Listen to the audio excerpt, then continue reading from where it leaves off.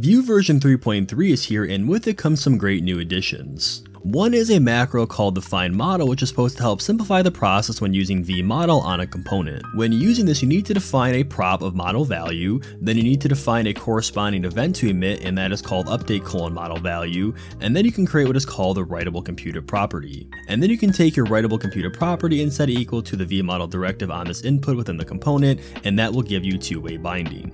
And this is a lot of logic you need to define just to enable two-way binding with the component.